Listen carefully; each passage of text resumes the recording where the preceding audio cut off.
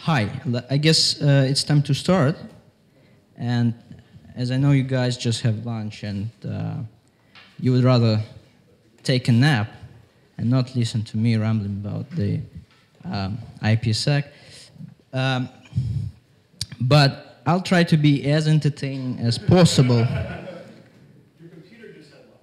Yeah. All right. So my name is Mike Belopuhov. I'm the developer with the OpenBSD project, and I'm working for Vantronic Secure Systems that produces networking appliances based on OpenBSD. And yeah, as this Soviet times Polish poster says, what have you done to fulfill the plan? And why you should be listening to me? Well, I have implemented most of the stuff I'll be covering in this talk. And I guess it would be the right time to ask me questions, if you have any. But the things that I will be talking about were implemented on a course of multiple releases and over a couple of years, and some details might be already forgotten. So I ask you to please excuse me. Right, so let's get started. First of all, I want to talk about the new ISNI instruction set that was implemented in Intel Westmere, a new course. In fact, it's a two instruction set that instruction set extensions that we'll be talking about, ISNI and CLMAL.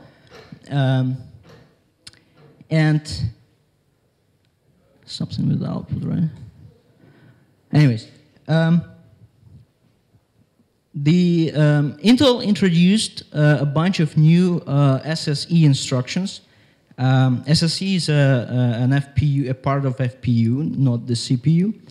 And the instructions they introduced were IS-encrypt, IS-decrypt, IS-encrypt last, IS-decrypt last for the final round of IS encryption, and two instructions that facilitate the IS key expansion procedure, IS key gen assist and IS IMC. These instructions operate on XMM registers, which is yeah, and I forgot to mention the instruction to perform carry-less multiplication, PCL mal QDQ. Carry-less multiplication is so what this instruction does, it takes two XMM registers. XMM registers, if you don't remember, are 128-bit registers, but it uses only 64 bits of data, and it performs multiplication of 64-bit basically vectors. It's a vector multiplication, producing a 127-bit result. So as I mentioned, these are the SSE instructions, and but we wanted to use them in the kernel to be able to implement the acceleration of the IS algorithms used in the IPsec processing. So normally, floating point arithmetics are not used in the kernel, and there's a very good reason for that. The thing is that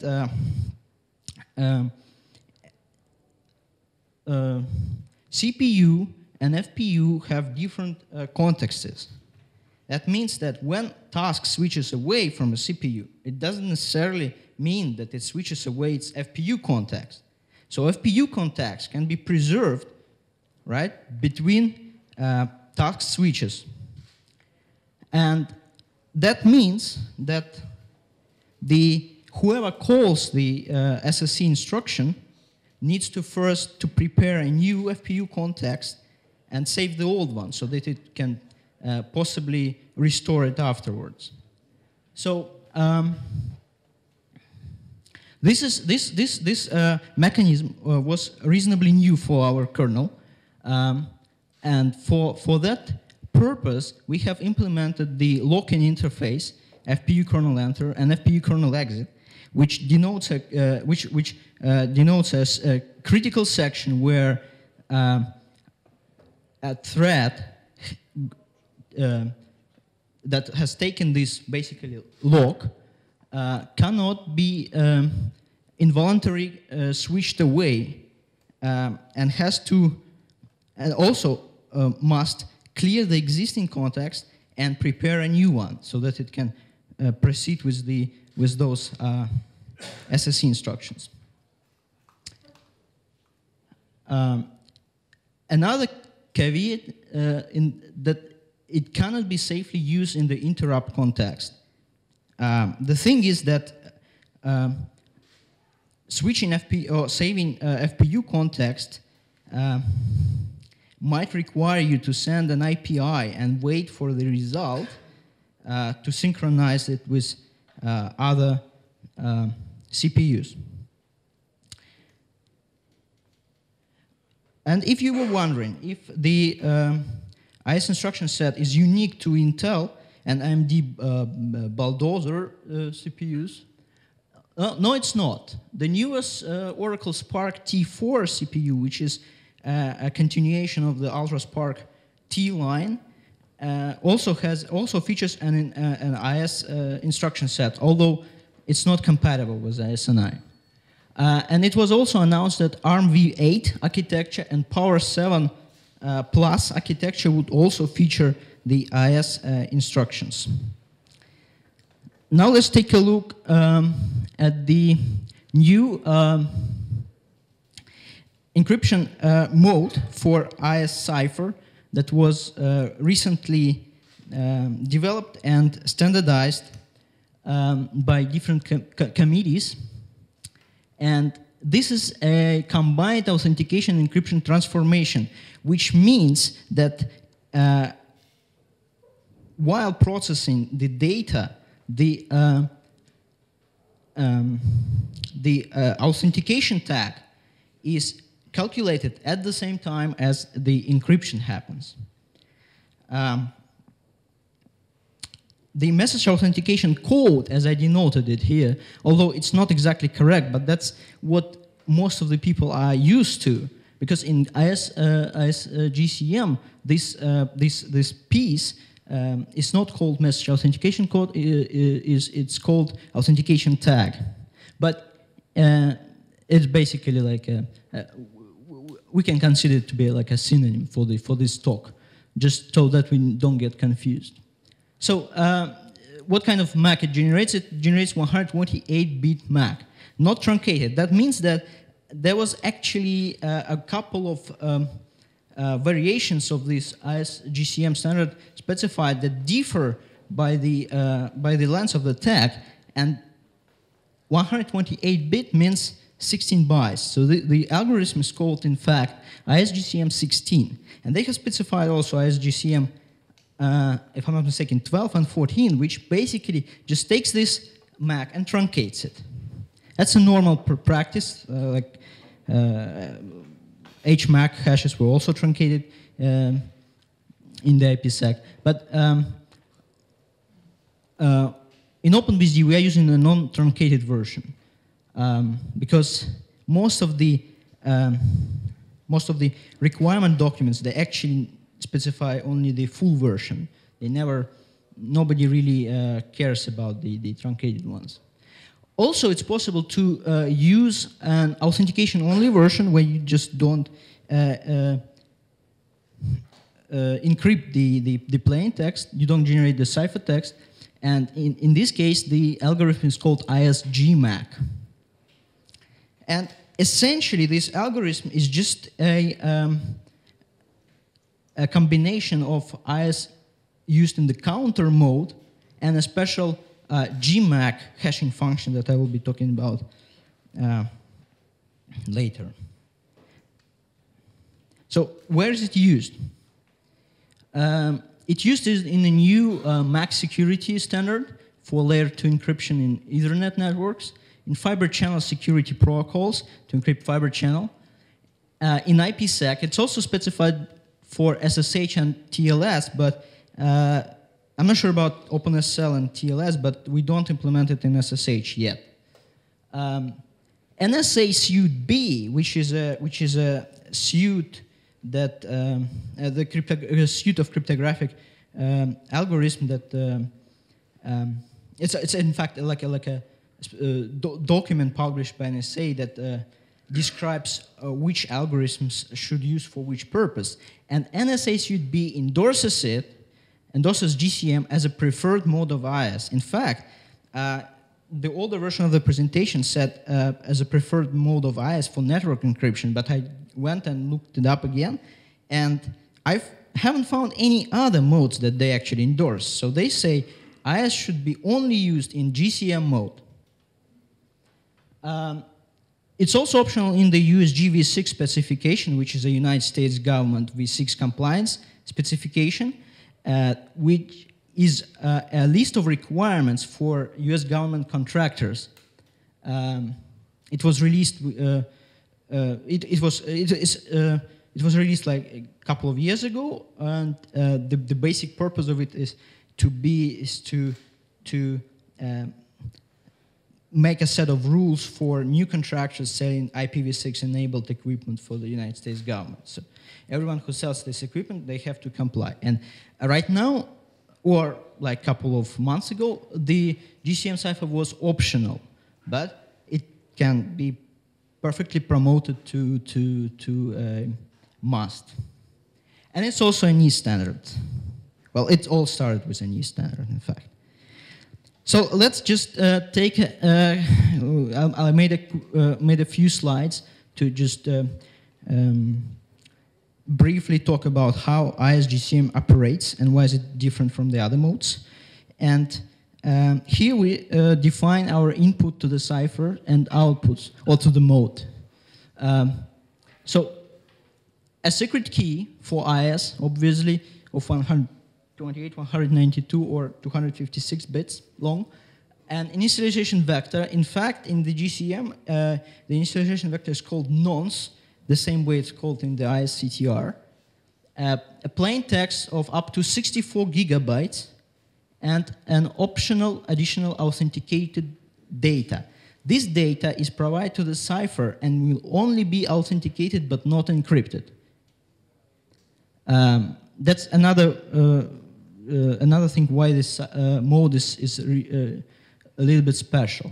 The outputs of the mode is a ciphertext of the same length as plain text. Because ISGCM uses ISCTR, the counter mode turns a block cipher into a stream cipher. So the length of the ciphertext is the same, and the authentication tag is 128 bits long. So this is the high-level view on how which data is getting processed by the mode. Here in the top we have let me draw it a bit. I'm talking about this part here, right? So this is basically a structure that resembles, for example, an ESP packet. It has a header, for example, it has an NSPI, the security parameter index, and for example, ESP has an initialization vector and the data, obviously. So the way cipher works is that we take initialization vector, we take header, we take keys, actually they are not depicted on the picture, and we supply it to the GCM encryption engine along with plain text, and output will be a ciphertext, the encrypted data, the ICV, which is an authentication tag, and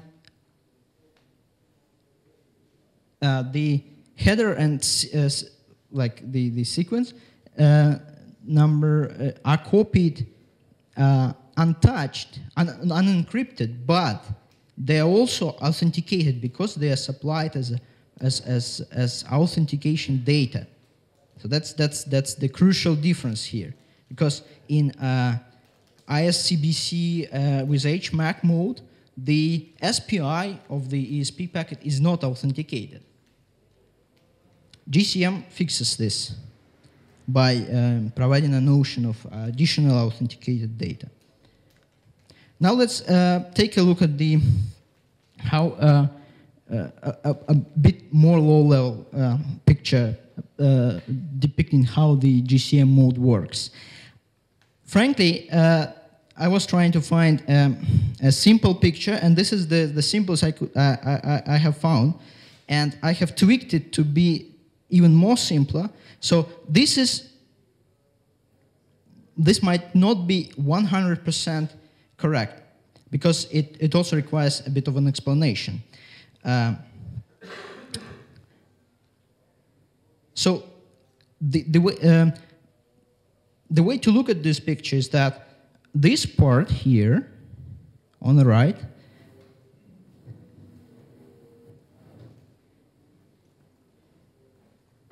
this is essentially an IS counter mode. We take the IV, we increment the counter, we encrypt it with our generated keys, because in counter mode you encrypt the counter block. You don't encrypt the plain text itself. You encrypt the counter block, and that gets you what they call key stream, and then you XOR it with the plain text, and that's how you get ciphertext in ISCTR. So this part just denotes ISCTR. So let's take a look at what happens on the left.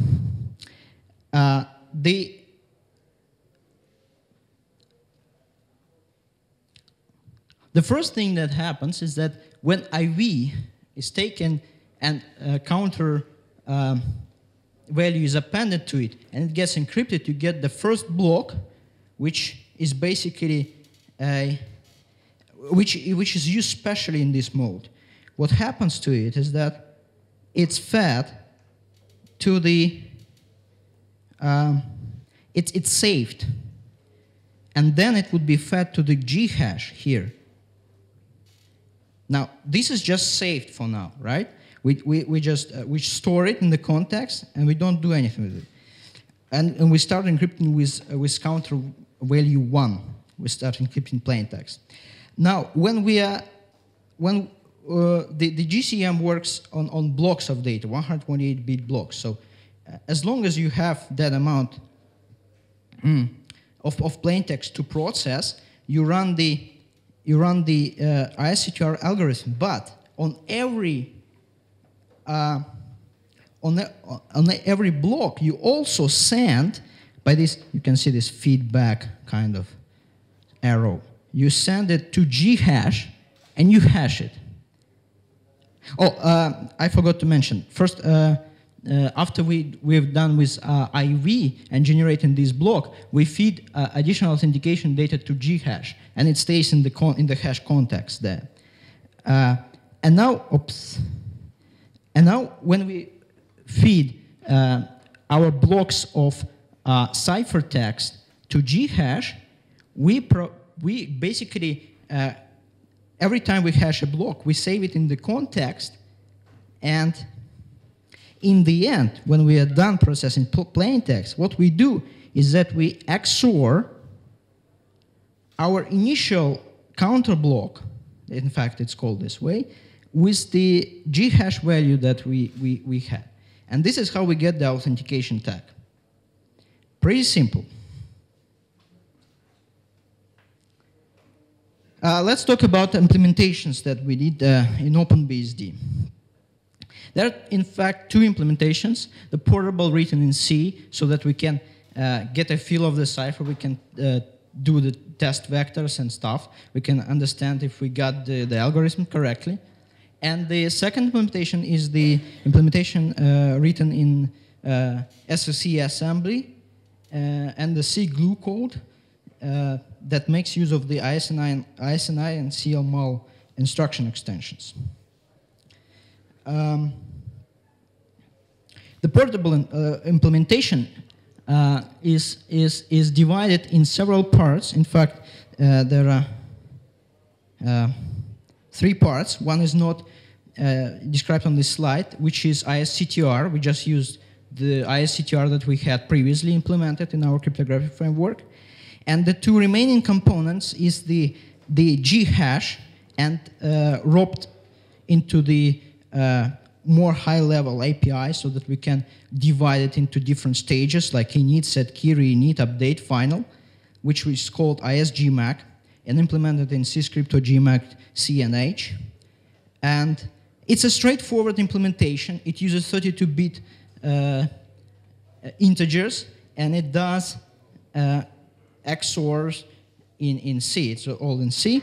And it's very slow because the multiplication in the finite field, that is one of the core techniques in the G hash, has to be done bit by bit. You multiply vectors bit by bit. And these bit accesses and doing this in the runtime kills performance a big time. So there exists a method to improve performance by a large amount, by implementing the tables of pre-computed coefficients. So it means in the initial phase, when you set up your cipher context, you pre-compute the whole table of coefficients, and then you just look them up and use in XORs.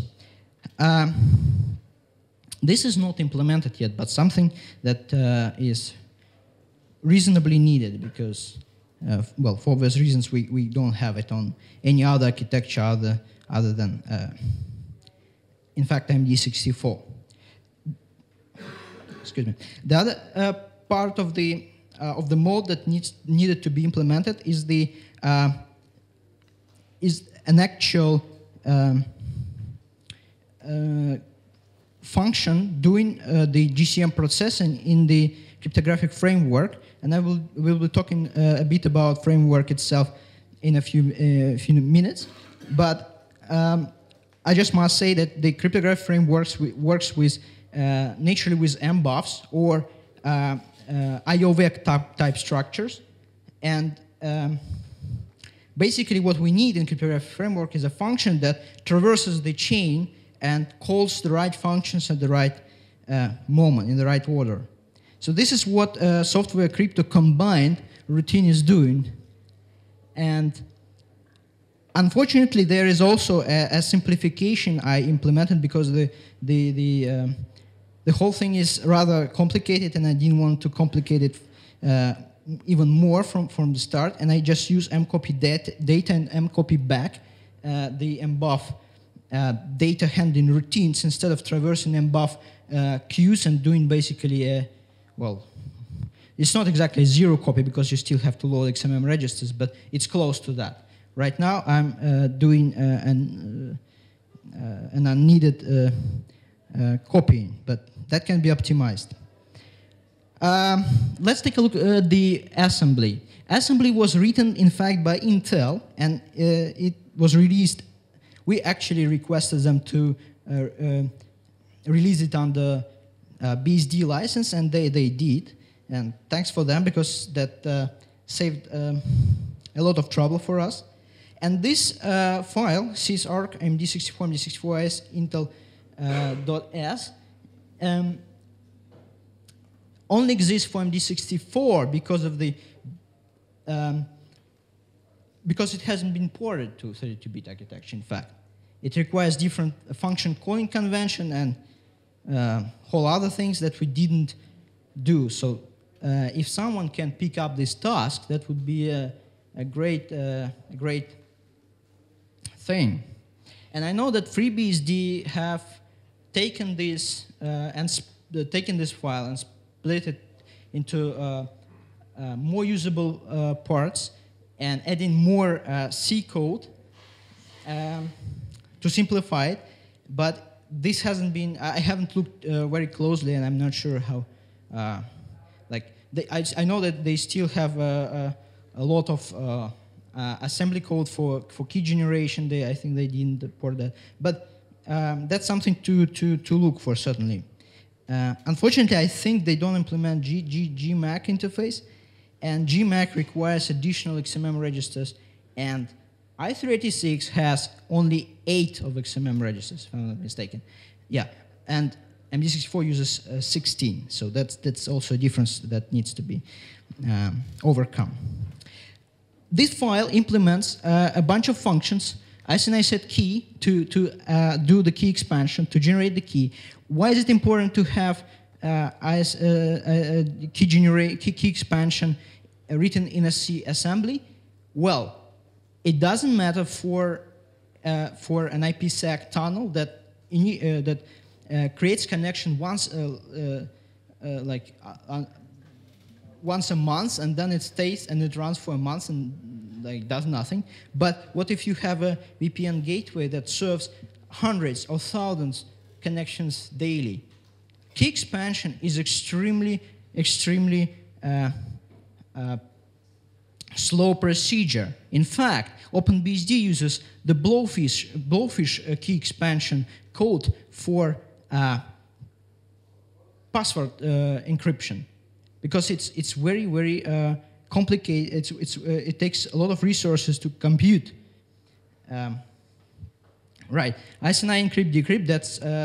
That's clear. It implements basically a round of IS. ISNI ECB is not used because ECB is not used in IPsec or anywhere else, in fact, and shouldn't be used. CBC, which is used in IPsec, CTR, same thing, and 2 functions that I have mostly implemented myself, although I took some of the Intel code from the white paper that implemented it's called reduction steps in the Galois hash function. Yeah, I'm sorry, I forgot to tell that GCM stands for Galois counter mode. Galois was a mathematician that started the finite field theory. So the cipher is called just after him. That's an interesting fact. Okay, so how does this assembly wraps up into a driver for the cryptographic framework? Well, there is a C file that actually implements this whole interface, and it's essentially a wraparound assembly, and currently it supports accelerated ISCBC, ISCTR, ISGCM16 since OpenBSD 4.9, and then I slacked a bit on committing this GCM stuff, and GCM stuff was committed only in 5.1. And because of the way IPsec, because of the way cryptographic framework operates, in case you are using ISCBC with HMAC SHA-1, that HMAC SHA-1 cannot be accelerated by this driver, at least right now. So in case you are using this transformation and you still want to use ISCBC from ISNI, you need to basically call software crypto for all your HMAC routines, which what the driver does as well. So the future projects in this area is to clean up assembly, maybe make it faster. They, in fact, because IS is specified as a big endian cipher, as most of the other cryptographic algorithms. There's lots of, well, in fact, not in the IS code. In the GCM code, there's lots of endian conversions going on. And maybe some of them can be lost. Port to i386, well, I've talked a bit about it, don't want to stop on this. Implement ISXTS. It's not hard to implement ISXTS, and the only reason why it wasn't done is because we don't have consumers for this. The only possible consumer is a soft rate crypto mode, but I will be talking about it a bit later, but I just want to mention that it's not possible right now for soft rate would be to just use the ISXTS provided by SNI driver. Because, in fact, well, I can mention it right now because time is running out. Soft rate does not go through the crypto thread. It calls crypto framework invoke method that I will be talking about a bit later directly. And what happens is that it loses process context, and you can't use ISNI not in the interrupt context. Evaluate AVX. AVX is advanced vector extensions, and new SSE instruction extension set released by Intel in the new CPUs. I think Sandy breaching up. Basically, AVX is a very interesting thing. It extends XMM registers to 256-bit YMM registers. Also, it adds and updates most of the SSC instructions dealing with floating-point mass to operate on 256-bit registers.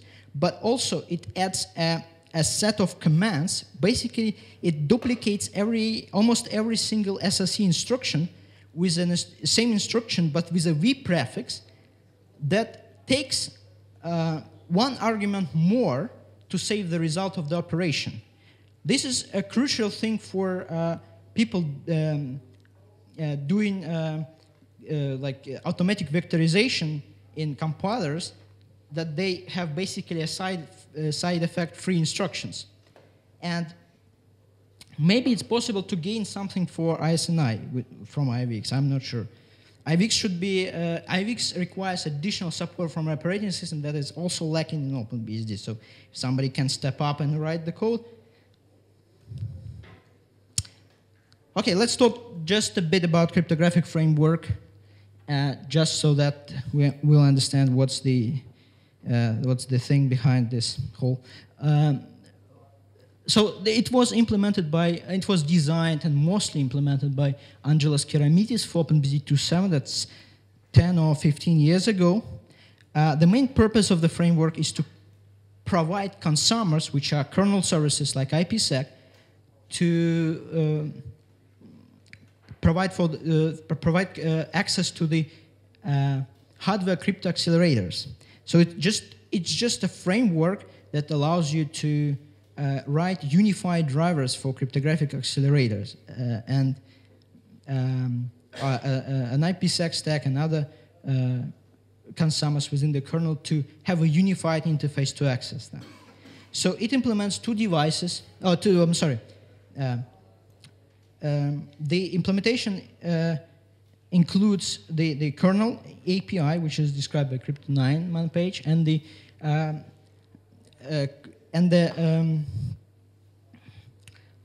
userland interface that is done through a charter device, devcrypto, that is described in the Crypto 4 man page. The framework operates on mbuffs that are coming from the network stack, and CUIOs, which is basically a sort of an extension on top of the UIOs, which is a kernel version of the IOVEX copied from the field with the information provided by the userland. Every write that userland programs make translates into UIOs. The data is translated to UIOs. Whether or not it was write was issued with an IOVEC or just supplying a plain buffer, kernel always translates into UIOs.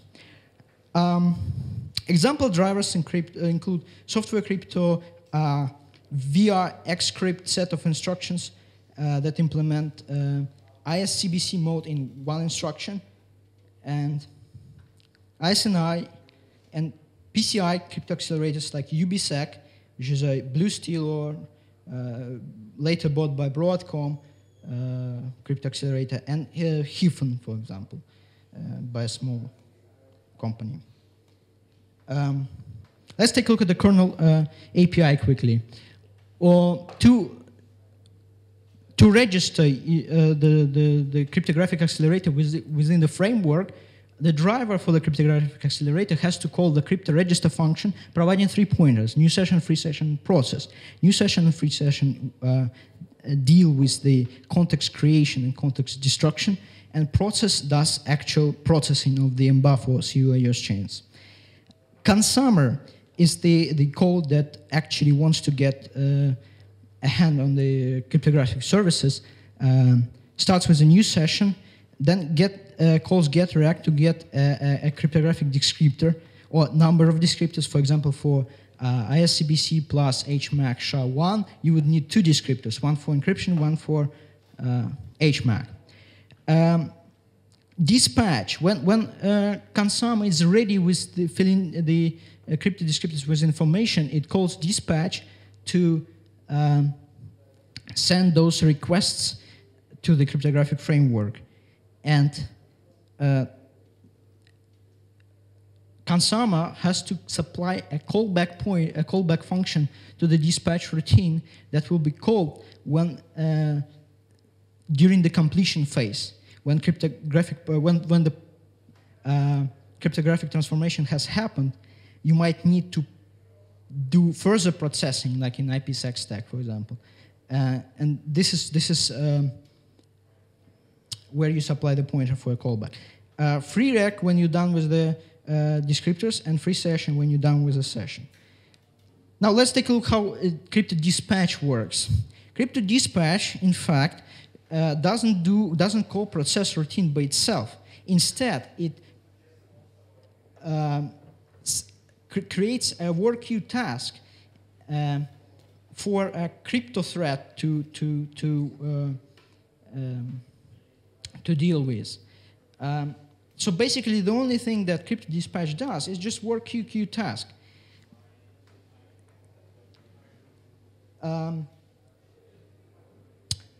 When crypto thread is being woken up by the work queue subsystem, it calls crypto invoke function, which the only purpose of it is to call the look up the hardware driver and call its process routine. And actual work happens in the driver processing the request. And here on this picture, you can see I specifically added this comment here to denote that here, in fact, the crypto done function might not be called directly, but what happens in the PCI cryptographic accelerator is that you create, you fill a ring with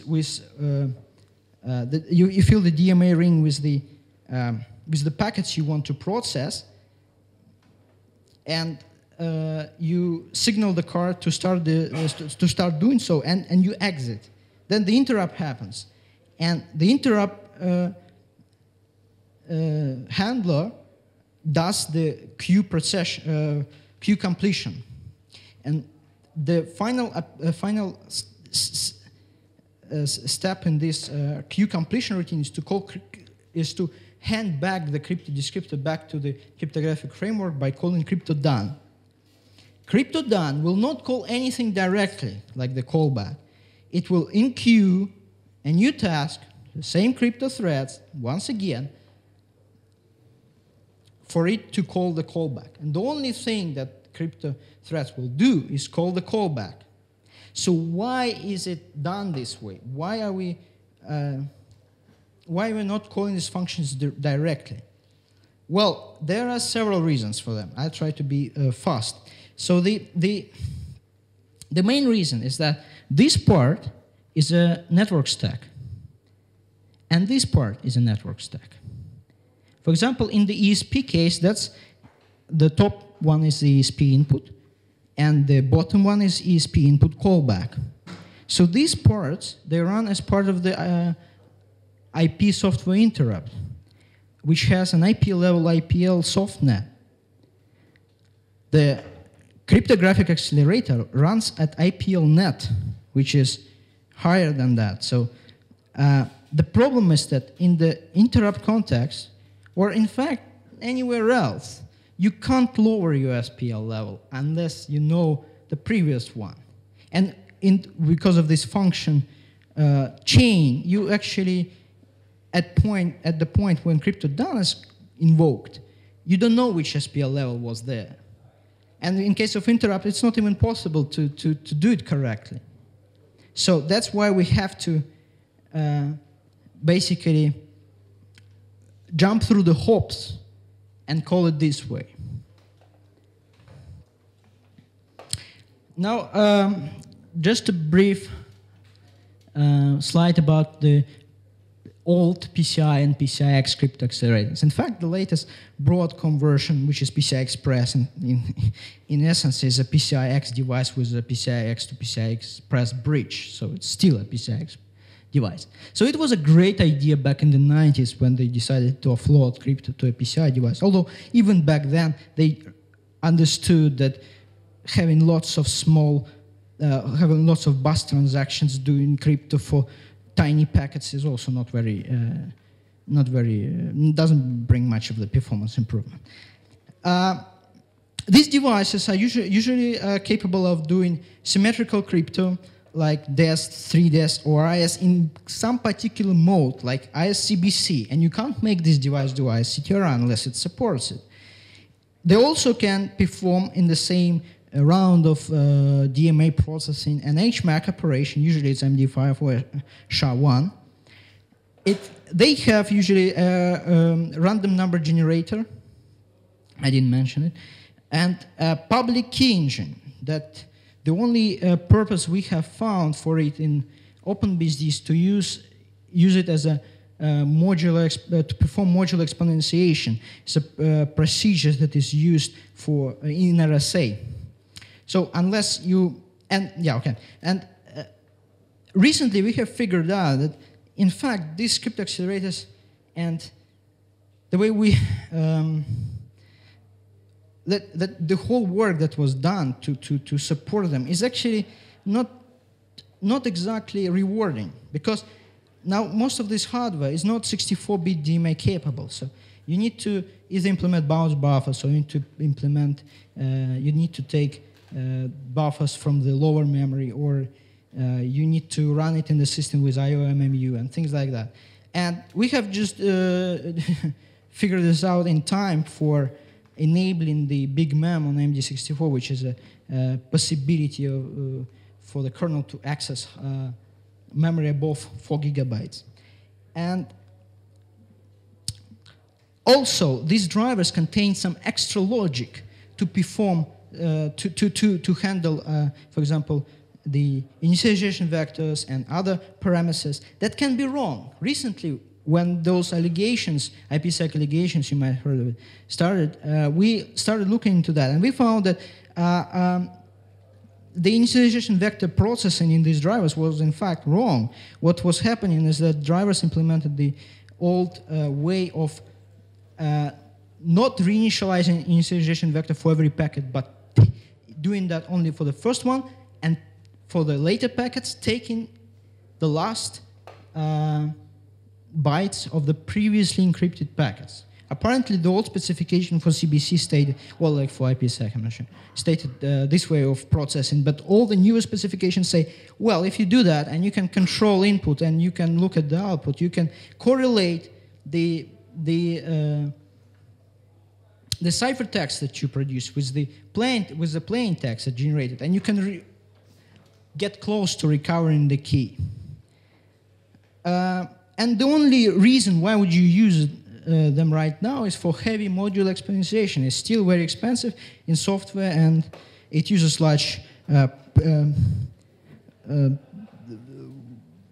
chunks of data, so it's still relevant. If you run, for example, SSL, okay, I'm running out of time, right? Just want to mention what do you want to do in the future with OCF. Unfortunately, I didn't have enough time to talk about the extended sequence numbers, but I have added support to the cryptographic framework and to the ICD, the ICV2 daemon, and we want to add support to other drivers, including the ISNI. We want to use multiple workers instead of crypto thread to make it perform better on SMP machines. We want to rethink locking, and we want to improve GMAC performance, the C version, and we want to convert software to use work queue. Okay. Unfortunately, I ran out of time, so what's the plan? The questions or no time for questions? Nobody knows. So we can do some questions. Does anyone have any questions? Please speak up. Wait a minute, I will pass the mic.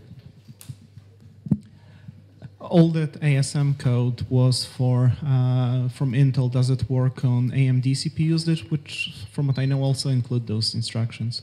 You mean I didn't try. I haven't seen those CPUs yet. I mean, I nearly forgot that AMD exists. Fair enough. It should. They implement the same set of instructions.